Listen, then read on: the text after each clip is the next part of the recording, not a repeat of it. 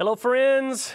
You know what you're watching. You're watching 3ABN Sabbath School panel, and as always, we're thankful that you're taking the time out of your busy day to join us during this Sabbath School study time, because we're making our way through, as we said, our lesson on managing for the Master till He comes. And this has, I don't know about you guys, this has been an incredible lesson. You know, you would think looking at a subject like this, it'd be focused on tithe and offering and some things that maybe some people may not be interested in, but this has actually been an incredible lesson and has just surprised me a lot. And I don't say that in a negative way. I say just it's a wonderful thing. So praise God. This week we're on lesson number 11 entitled Managing in Tough Times.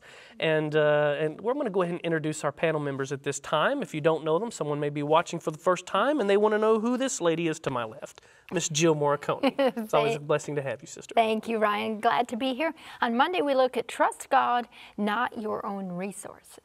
Awesome. Okay. And to your left is Pastor John Dinsey. It's a blessing to be here as well. Tuesday is what I have, and it's entitled Time to Simplify. All right. Praise the Lord. And of course, next to you is Miss Shelley Quinn. Always a joy. My lesson for Wednesday is priorities, which is very important in times of trouble. All right. And of course, last but not least, Pastor John Loma King. Always a blessing to have you, brother. Mine is entitled When No One Can Buy or Sell. We're diving into Daniel and Revelation. All right. So I'm looking forward to that. All right. Looking forward to that. Yeah. All right, my friends. Well, I'm going to read our memory text and then we're going to have a prayer. Memory text today comes from Psalm chapter 50, verses 14 and 15, reading from the New King James Version. It says, "Offer to God thanksgiving and pay your vows to the Most High. Call upon me in the day of trouble. I will deliver you and you shall glorify me." Powerful text. And I'm going to ask Miss Shelley Quinn if you wouldn't mind having an opening prayer for us. Absolutely. Heavenly Father, we come before you and we thank you, Lord, that you are our shield and our exceedingly great reward. We love you and we ask right now that your Holy Spirit would come, be our teacher, anoint our lips, anoint our ears, and help us to put into practice all that we learn. In Jesus' name. Amen. Amen. Amen. Sabbath afternoon's lesson brings out and says sometimes our world seems to be spinning out of control. Ain't that the truth? Wars, bloodshed, crime, immorality, natural disasters, pandemics, economic uncertainty, political corruption, and more. There is a strong urge for individuals and families to think first of their own survival. Accordingly, much thought is given to seeking security in these uncertain times, which, of course, is understandable. The toils of life do take a lot of our daily focus. With debts to pay, children to raise, property to maintain, it does take time and thought. And, of course, we do need clothes and food and shelter. In the Sermon on the Mount, Jesus addresses these basic needs and then stated in Matthew chapter 6, verses 32 and 33, he says, "Your heavenly Father knows that you need all of these things, but seek first the kingdom of God and His righteousness, and all these things will be added to you." And of course, amid trying times, when we need to lean on the Lord more than ever, there are some concrete steps based on biblical principles that we should follow. And that basically launches us into Sunday's lesson, where we're going to be putting God first. That's the title of Sunday's lesson, Putting God First. I think that's the number one thing we need to focus on as we're going down to today's each individual day and we're learning how to manage in tough times. My friends, one of the worst mistakes that you could ever make is seek self first. Many people do that, and of course it doesn't go over well for them. God is waiting for you earnestly to put Him first. And we learn some lessons from a powerful story I've read many times, found in 2 Chronicles chapter 20, verses 1 through 22. I hope we have time to read this entire passage, but there are so many great lessons that we can learn from a very difficult and trying time that the children of Israel were going through under King Jehoshaphat. And of course, this finds us again in 2 Chronicles chapter 20, verses 1 through 22. Let's go there. We'll begin reading, and then we'll learn and pick apart this and bring about some lessons that we can learn through this along the way. I'm in verse 1 of 2 Chronicles chapter 20, And it says, it happened after this that the people of Moab, with the people of Ammon and others with them besides the Ammonites, came to battle against Jehoshaphat. Then some came and told Jehoshaphat, saying, a great multitude is coming against you from beyond the sea, from Syria, and they are in Hazazon Tamar, which is En Gedi. And Jehoshaphat feared and set himself to seek the Lord and proclaimed a fast throughout all Judah. So Judah gathered together to ask help from the Lord, and from all the cities of Judah they came to seek the Lord. It is true that when you start seeking the Lord, when you start living for God, it stirs up the enemy, and he will do everything he can in bringing all of your enemies against you. That's exactly what was happening here to Jehoshaphat as he was called as a king after Ahab. He was the one that came in after perhaps maybe the worst of all of the kings. He had to clean up what had happened in Israel. He tore down all of the high places. He tore down all of the altars of Baal, and he was trying to restore God, or doing his part to restore the commandments of the Lord and the work of God in Israel. And in this case, the enemy brought his enemies against him. And so he proclaimed a fast throughout all Jerusalem and throughout all the people there. They gathered together and they sought the Lord together. And this brings us to our first point. Don't make God your second, third, or last plan. Put him first. Okay, that's the title of the lesson, right? Put him first. Many times when we find ourselves in a trial or we find ourselves in a difficult situation, the first thing for us to do is to kick into panic mode and start figuring out what we're going to do, how we're going to aid or fix this problem ourselves. When in reality, the first thing we should do is say, Lord, I don't know what I'm doing, and I don't trust myself to do what is right in this situation. Can you come and help me, Lord? Can you be there for me? And that's exactly what happened. In this case, we know that we are not wrestling against flesh or blood, as Ephesians chapter 6, verse 12 says, but against principalities, against powers, against the rulers of the darkness of this age, against spiritual hosts and wickedness in heavenly places. So the enemy will do everything he can to wage a war against you, to separate you from God, to keep you down, to keep you discouraged, and of course, ultimately to sever you from the Lord. But of course, when those times come upon us, we can learn from Jehoshaphat and the people of Israel here. What did they do? Not only did they come to the Lord and say, oh, God, help us, but they actually proclaimed a fast. They humbled themselves in the presence of their Lord. And this reminds me of Luke chapter 5, verses 33 to 35, where Jesus, was being questioned by the disciples because they came to Jesus, not the disciples, but the Pharisees.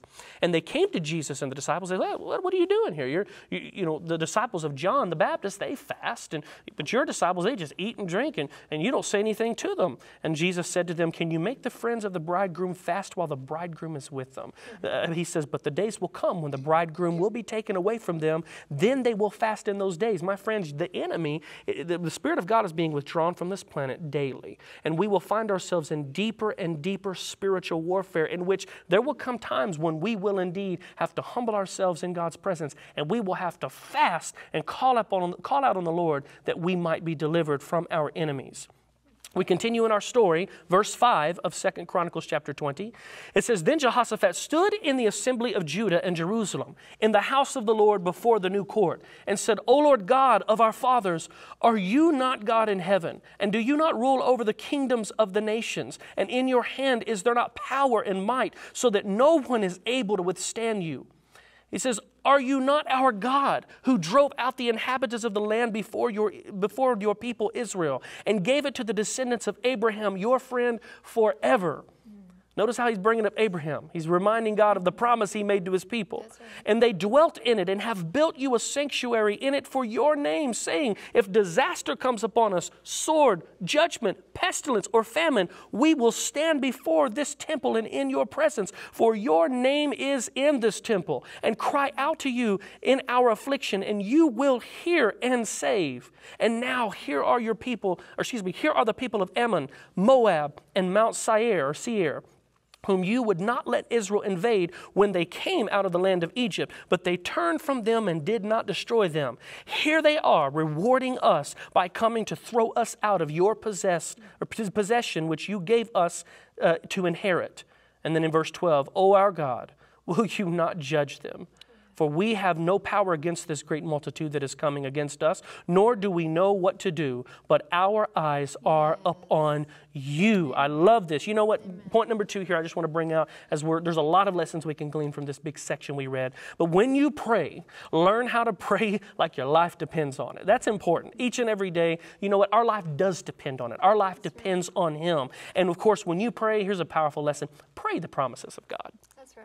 Remind God, not that God needs reminding, but remind God that you know that He has blessed you and has proclaimed promises over you. And that's exactly what Jehoshaphat was doing here, as he's calling out on the Lord, saying, Lord, you're the Almighty. You're the powerful one. You gave us this land. We are the descendants of Abraham. You promised Abraham's descendants this land. And now our enemies are coming against us. God, we're depending on you to deliver us from this situation. And that's exactly what ends up happening. It goes on to say in Samuel chapter, and I just read this here, 2 Samuel chapter 7, verse 25, just reminds us that it's okay to remind God of His promises, because even in 2 Samuel chapter 7, verse 25, David says, Now, O Lord God, the word which you have spoken concerning your servant and concerning this house, establish it forever and do as you have said. I love that. Just reminding God that we know your word, Lord, and we're going to hold you to your word. And He says, all right, I'm there for you.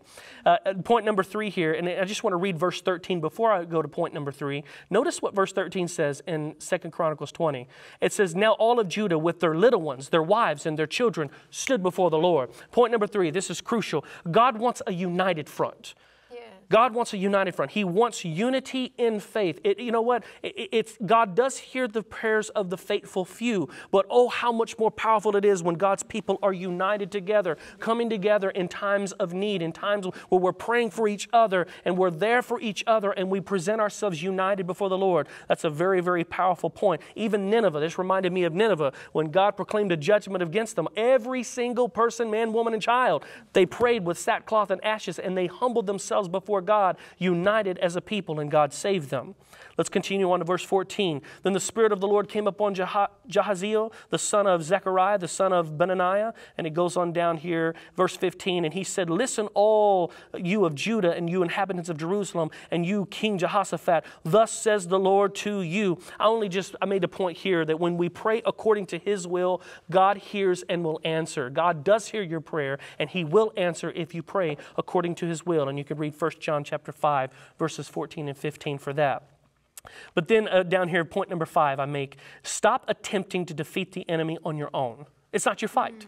And I love this because if you read, and we don't have time to finish reading all of this, but if you read on through here all the way down to verse 19, the prophet brings about and says, you know what, God has told you this isn't your fight. You position yourselves, he says. There's a nice sermon title, Position Yourselves. He says, position yourselves, stand and watch the Lord do what He's going to do for you in this day in delivering you. And of course, point number 6, learning to respond to God's goodness with thanksgiving and praise. When God did show up and He did deliver them, they sung praises to His name. They recognized and humbled themselves in recognizing that God was there for them because, and it all comes down to this, they put Him first. Amen. That's the lesson to be learned from Sunday's lesson. Putting God first is essential if we're going to manage and make it through these difficult and trying times. Amen. Thank you so much, Ryan. What a powerful lesson. That is a king who was in trouble, but who sought the Lord. My lesson is a king who was not in so much trouble, but he did not seek the Lord, and it did not turn out well. We're going to 1 Chronicles. First of all, my name is Jill Morricone. On Monday's lesson, we look at trust God, not your own resources. And we study the story of a king, this is King David, who did not trust God. He trusted his own resources. We're going to 1 Chronicles chapter 21. 1 Chronicles 21, and this is the story of David's numbering of Israel. And thank you, Shelley, for the lesson assignment. Shelley always coordinates the lesson assignments for us. And this one was one I've read many times but hadn't studied in depth, so thank you for that. We're looking at 8 takeaways from David's numbering of Israel, or 8 lessons that we can learn today. We're in 1 Chronicles 21. Hopefully we're going to get through this whole passage, verses 1 through 14. Verse 1, Now Satan stood up against Israel and moved David to number Israel. Takeaway number 1, be careful when you allow Satan to influence your decisions. It wasn't God who was influencing David to number Israel. It was Satan who came in with that temptation to number Israel, to not trust God, but to trust his own resources. Be careful when you allow Satan to influence those decisions, especially when you're in leadership like David was. Proverbs 3, 5, and 6, we've quoted this proverb many times on the set this last quarter, but it's worth repeating again. Trust in the Lord. Don't trust in yourself. Don't trust in man. Trust in the Lord with all your heart. Lean not on your own understanding. In all your ways acknowledge him, and he will direct your paths. Look to God for guidance. As Jehoshaphat said, our eyes are upon you. Look to God for guidance, not self, and certainly not Satan. Let's go to verse 2. So David said to Joab, that's his general of the armies, David said to Joab and the leaders of the people, go, number Israel from Beersheba to Dan, and bring the number of them to me that I may know it. Now David's giving a command that's showcasing he's not trusting God. He's also giving a command that was directly prompted by the enemy. Wow. Verse 3, Joab answered, may the Lord make his people 100 times more than they are. But my lord the king, are they not all my lord's servants? Why then does my lord require this thing? Why should this be a cause of guilt in Israel? So Joab is remonstrating with the king, saying, really? Are you serious? You want me to go number Israel? Takeaway number 2, be careful when trusting in men and numbers instead of trusting in God. David chose to trust in his men. He chose to trust in the military might of Israel instead of relying on God for protection. Psalm 20, verse 7. Some trust in chariots and some in horses, but we will remember the name of the Lord our God. We will trust in God. The next verse, verse 4. Nevertheless, remember Joab has just told the king, are you serious? Do you really want me to do this? Nevertheless, the king's word prevailed against Joab. Therefore Joab departed, and he went throughout all Israel and came to Jerusalem. Takeaway number 3, be careful when you think you know better than other people. David went against godly counsel. He went against the counsel of his men. He went in direct opposition to what God had wanted. I remember I had a boss once, and I remember one day him slamming his fist on the table, and he said, I don't pay you to think, I pay you to do what I say. That's kind of what David's doing here. Joab, I don't care what you think. Joab, I don't care that you're against this. I don't even care if I'm going against God. You're going to do what I say. So Joab went out and did what the king said. Be careful when you think you know better than other people. When he numbered Israel, he numbered all the men of military age, the men who could draw a sword. According to 2 Samuel 24, this story is also recorded in 2 Samuel 24, it took 9 months for the numbering of the children of Israel. That's a lot of time. That's a lot of resources involved. That's right. The number that we are giving here in this account in 1 Chronicles is 1.1 million men. And Judah had 470,000 men. Now, it says the Bible's clear, it did not include the tribes of Levi and Benjamin. Why is that? Both tribes were exempted because they were connected with Israel's sanctuary. The Levites were exempted, we know, from mandatory military service as they guarded the temple and they maintained public worship. And also in Benjamin, there was a tabernacle located in the city of Gibeon. So probably they had the same exemption as the Levites. We're going on to verse 7, 1 Chronicles 21, verse 7. God was displeased with this thing. Therefore, he struck Israel. So it took 9 months for this numbering to take place. Joab comes back to Jerusalem, but God's displeased because David had gone against the Lord. Takeaway 4, be careful of the consequences of disobedience. David was going to reap the consequences of his decision, but not just David. Israel was going to reap the consequences of the leader's decision. Galatians 6, verse 7, it says, do not be deceived. God is not mocked. Whatever a man sows, that will he also reap. yes, there is repentance.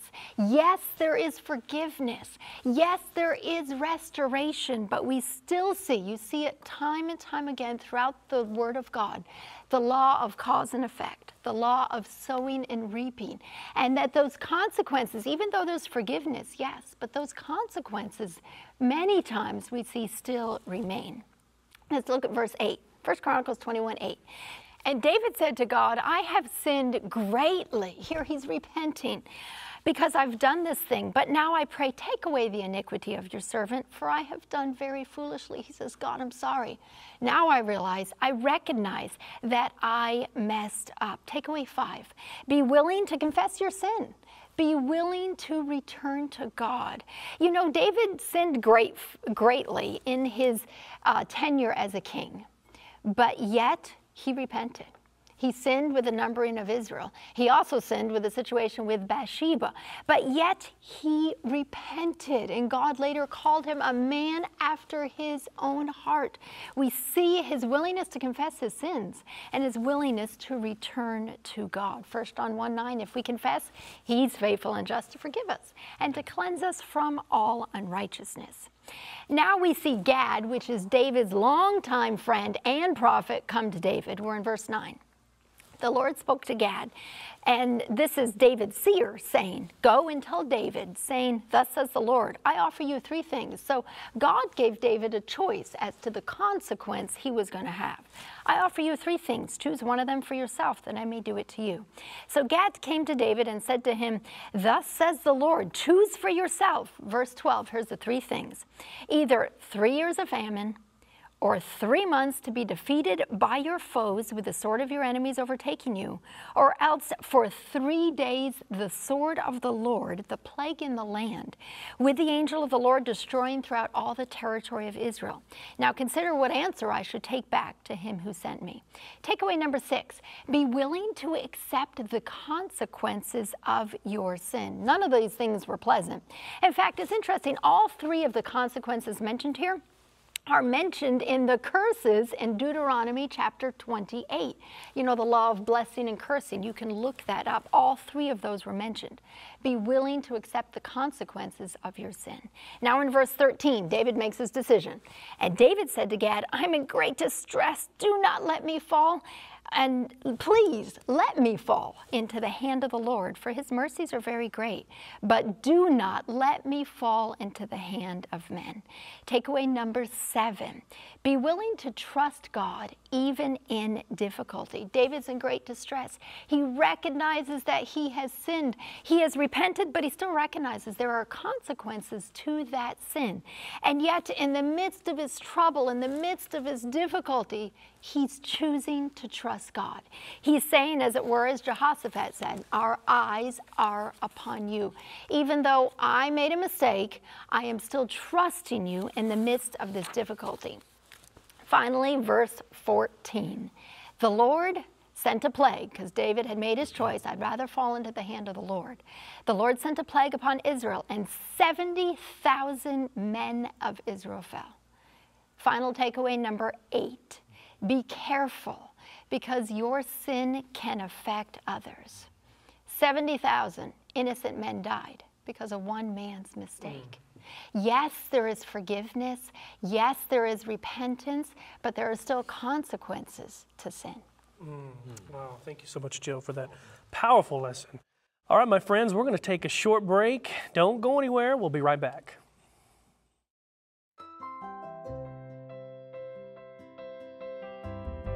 Ever wish you could watch a 3ABN Sabbath School panel again? Or share it on Facebook, Instagram, or Twitter? Well, you can by visiting 3ABNSabbathSchoolPanel.com. A clean design makes it easy to find the program you're looking for. There are also links to the Adult Bible Study Guide so you can follow along. Sharing is easy. Just click share and choose your favorite social media. Share a link. Save a life for eternity. Hello friends, welcome back to 3ABN Sabbath School Panel. We're going to pass it on to Pastor John Dinsey for Tuesday's lesson. Thank you very much. You know, the title for this lesson is in the form of a question. It's Time to Simplify. And I like to read the opening paragraph of this lesson. that is there. It says, what should Seventh-day Adventist Christians do in response to difficult times? Do we hunker down in survival mode? No. In fact, just the opposite is true, because we know that the end of the world and the second coming of Christ is near. And we want to use our assets to tell others the good news of the gospel and what God has prepared for those who love him. Also, we understand that someday soon everything on earth will be burned up. And this is why we go to 2 Peter chapter 3, beginning in verse 3. Notice verse 3. Knowing this first, that scoffers will come in the last days, walking according to their own lusts. I'll stop there for a moment, because the way they express themselves, it's apparently they hear the gospel or were part of those that believed in the gospel, but now notice how they are talking and saying, where is the promise of his coming? For since the fathers fell asleep, all things continue as they were from the beginning of creation. These apparently are believers, because they're mentioning creation. And notice that they are not walking according to the ways of the Lord. They're not walking in the light as God is in the light. They are walking in darkness, because it says they are walking according to their own lusts. They are living like the world, no interest in godly things. And they also have the opportunity for salvation, but they are paying attention more to the things of the world. You know, in Matthew chapter 24, verse 44, we are told, therefore you also be ready, for the Son of Man is coming at an hour you do not expect. You know, we hear these verses and sometimes we kind of dismiss them. Oh yes, the Lord will come as a thief in the night. I understand that. But we are supposed to be ready. And the unbelievers don't know when Jesus is coming, and the believers do not know when Jesus is coming. We do not know. We are told to watch and be ready. We now move to verse 5. It says, for the scoffers, for this they willfully forget. They make a decision.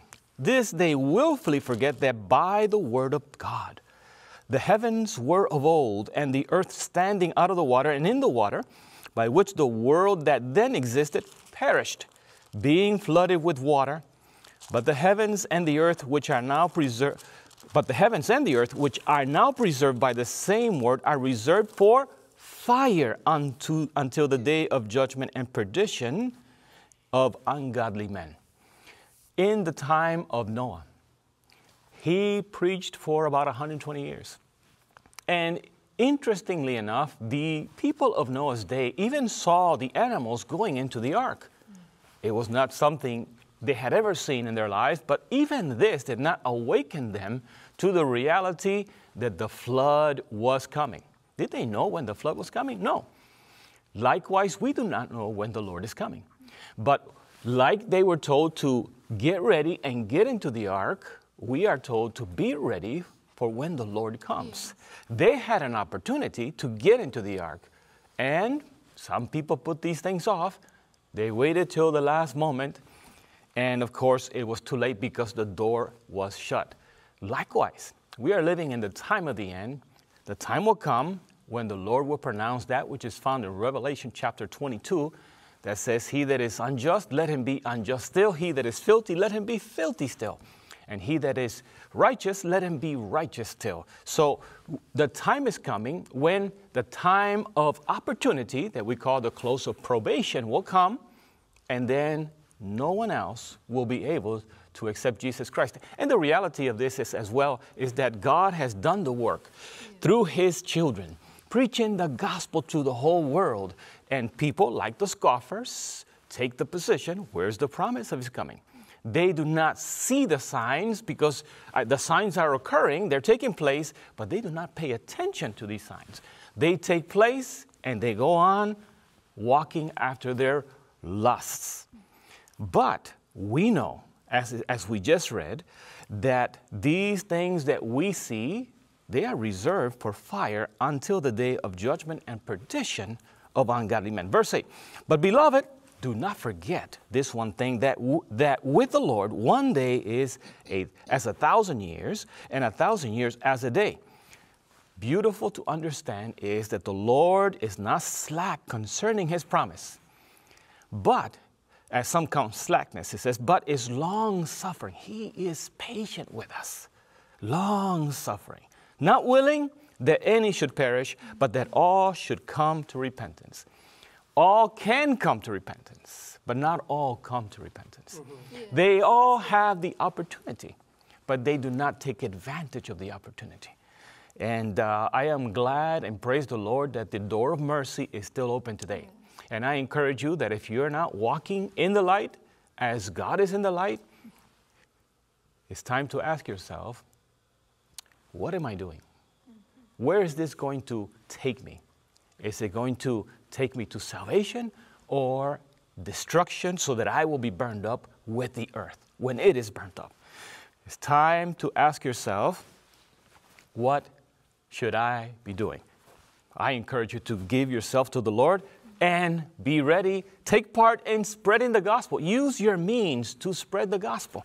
Let's continue in verse 12.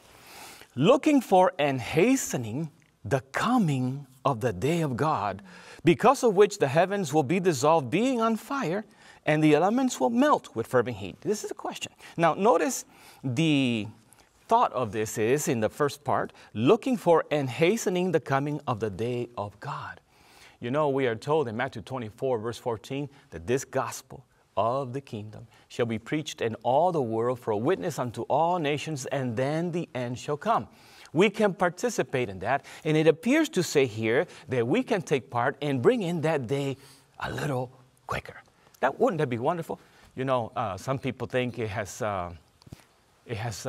should have taken place a long time ago, but we have the opportunity today, and let's take the opportunity. Do what you can while you can with what you have. And so I take you now to 1 Thessalonians chapter 5, and we're going to look at verse 2 through 4. For you yourselves knowing perfectly that the day of the Lord so comes as a thief in the night. For when they say peace and safety, then sudden destruction comes upon them, as labor pains upon a pregnant woman, and they shall not escape. There will be no escape. The only solution is Jesus Christ. Yes. But look at verse 4. But you, brethren, are not in darkness, so that this day should overtake you as a thief. Praise the Lord. Those that are following the Lord and walking in the light, they are not going to be surprised. They are going to be glad. This is the day we waited for, and the Lord has come to save us. Amen. Praise the Lord. So, even though we do not know the day or the hour, by watching in prayer, we will be ready. Be ye also ready, for at such a time you think not, the Lord is coming. Now, concerning the things that we possess, the lesson brings this out. We understand from the Word of God that He's not sending moving vans to take our stuff to heaven.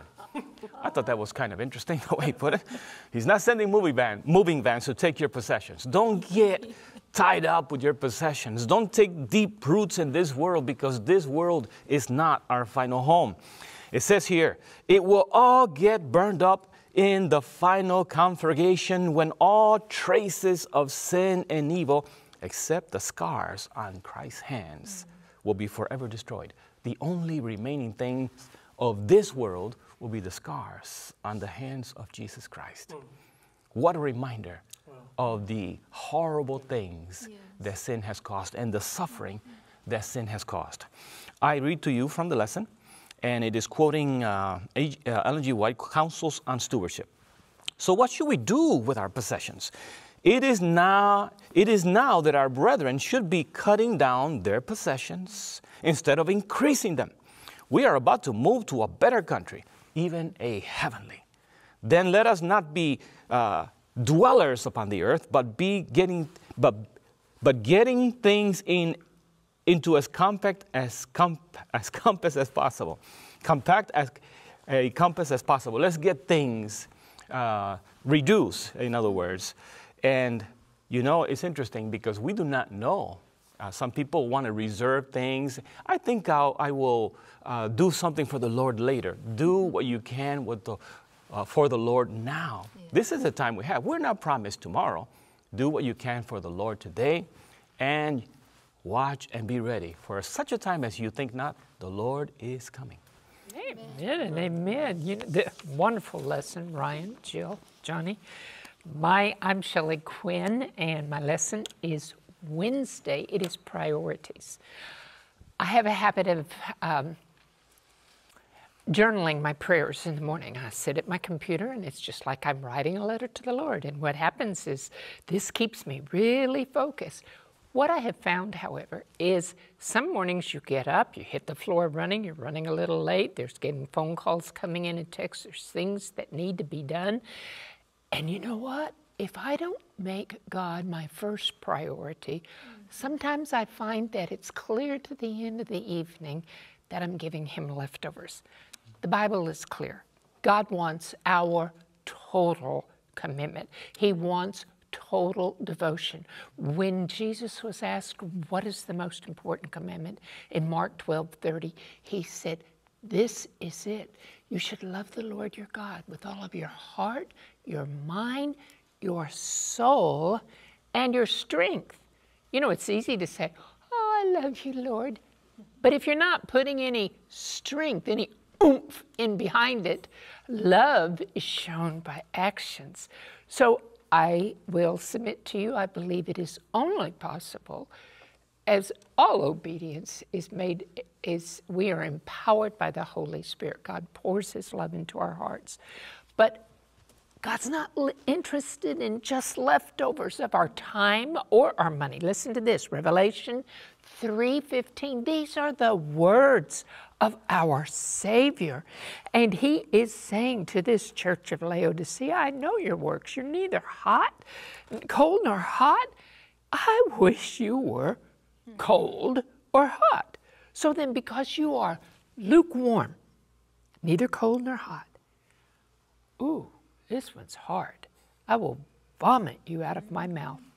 Because you say, I am rich, I have become wealthy, I have need of nothing, and you do not know that you are wretched, miserable, poor, blind, and naked. There is no half-hearted commitment to Jesus. Of course, you know that this goes on in verse 20, and he says, hey, I stand at the door and knock, and if you'll open the door, I'll come in and sup with you. He wants to fellowship with us.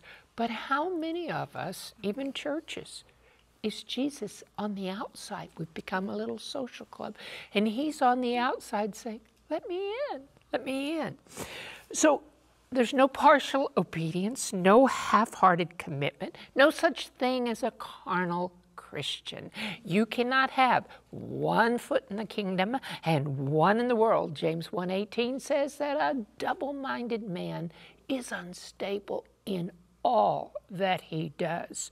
So there's no neutral position. You're either on the side of Christ, or guess what? If you're not on Christ's side, you're on the side of Satan. Jesus said in Luke 11:23, he who is not with me, that's siding and believing with me, working with me, is against me. And he who does not gather with me, engage in the interest of trying to save others and gathering with him, scatters. Ooh. So you can't be neutral. If you're neutral, you're scattering. 1 John 3:7, if you know me at all, you know that righteousness by faith is one of my favorite topics because it is the everlasting covenant. But listen to what John writes. He says, little children, 1 John 3:7, let no one deceive you. He who practices righteousness is righteous just as he, Jesus, is righteous. He who sins is of the devil. Let me tell you, Jesus didn't die for you so that you could live like the devil. He died for you that you might become the righteousness of God in Christ Jesus. And he says, he who sins is of the devil, for the devil sinned from the beginning, and for this purpose the Son of God was manifested, that he might destroy the works of the devil. One of my favorite scriptures, Psalm 85:13.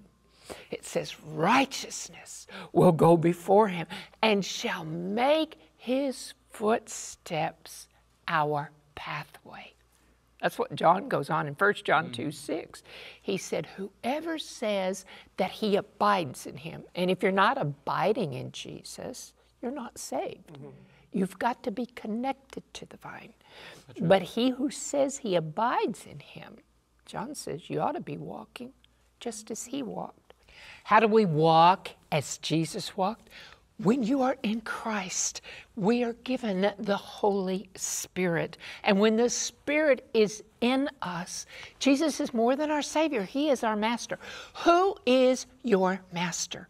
The Bible says we're either slaves of sin or slaves of obedience. Let me read that. Romans 6:16. Do you not know that to whom you present yourselves slaves to obey, you are that one slave whom you obey, whether of sin leading to death, that's the second death, utter destruction, or of obedience, that's obedience motivated by love that leads us, the scripture says, to righteousness. It's leading us in the path that Jesus walked. Jesus said in Matthew 6:24, no one can serve two masters.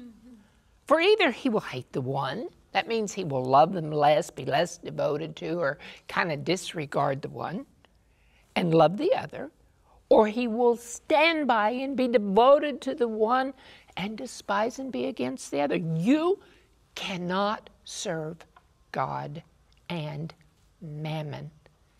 What is mammon?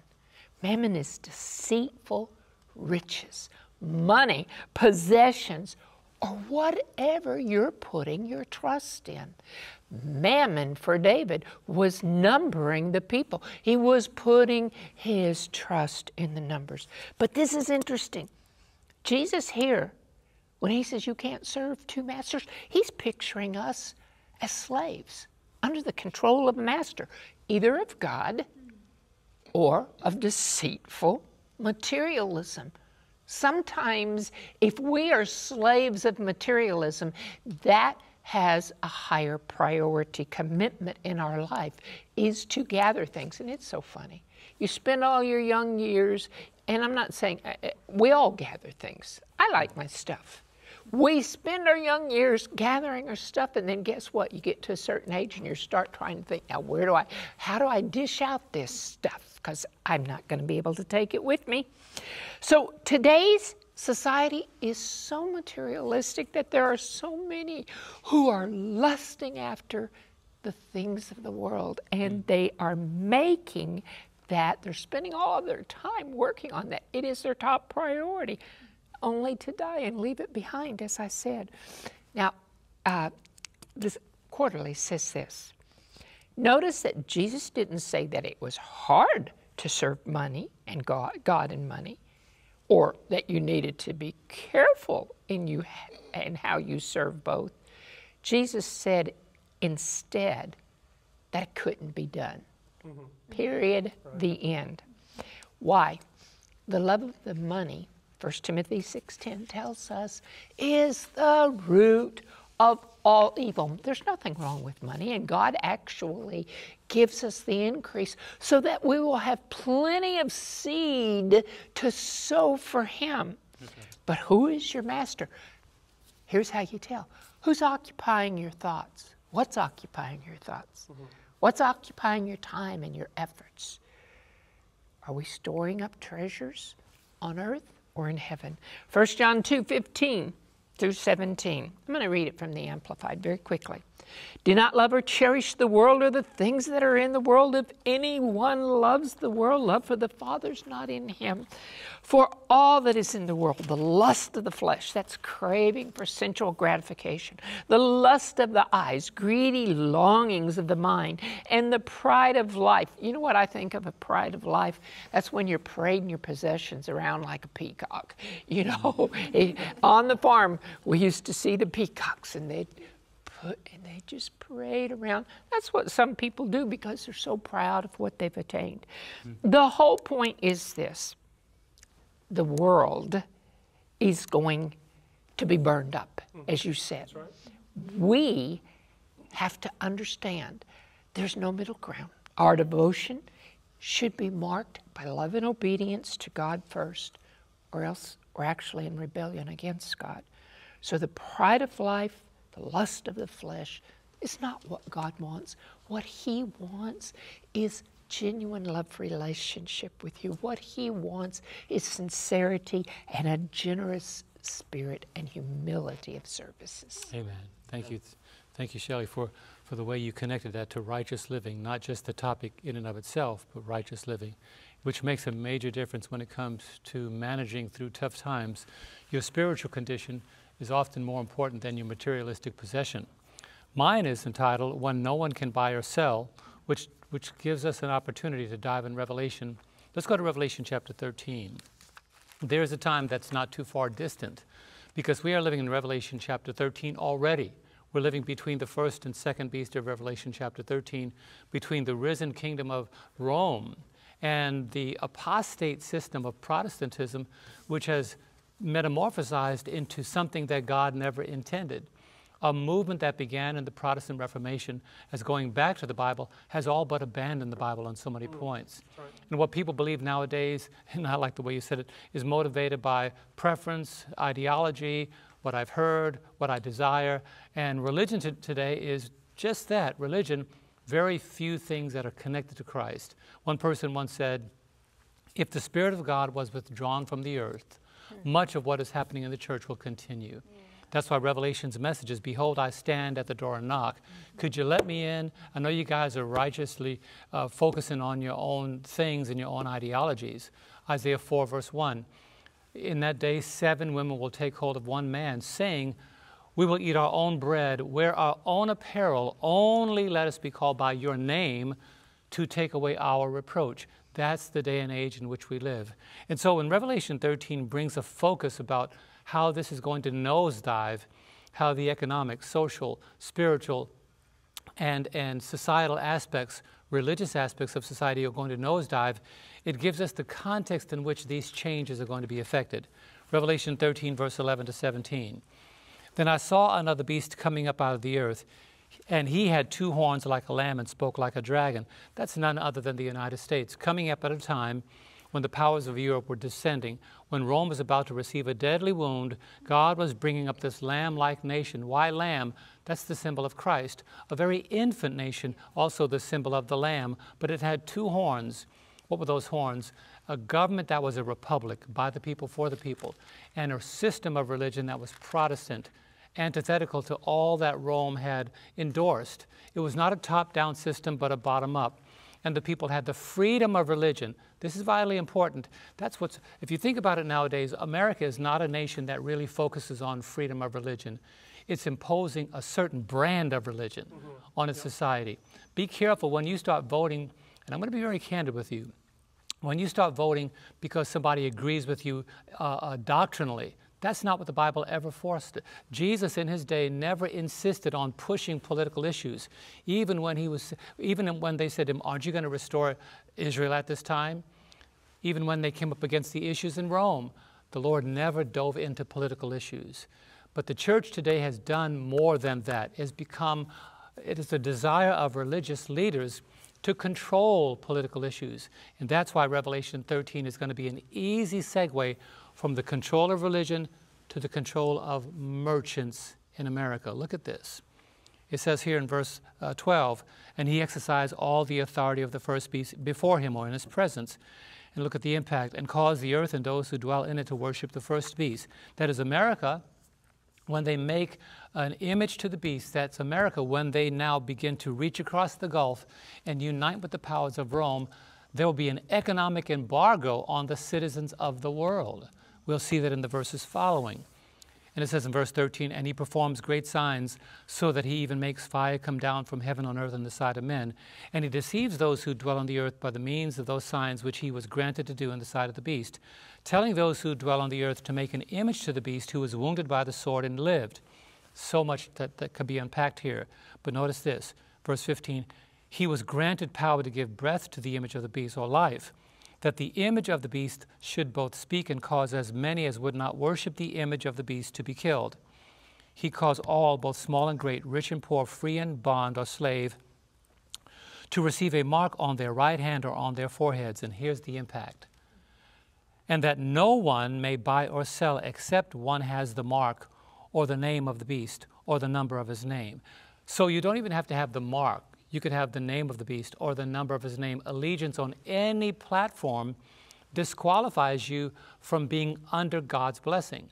For those who have possessions, and I like the way you lay the foundation, all of you, when your possessions become your focus, when this economic embargo is imposed, people will think more about sustaining their way of life than their way of worship, than true worship. That's why John 4, verse 23 and 24 says, the hour is coming in which the true worshiper must worship the Father in spirit and in truth.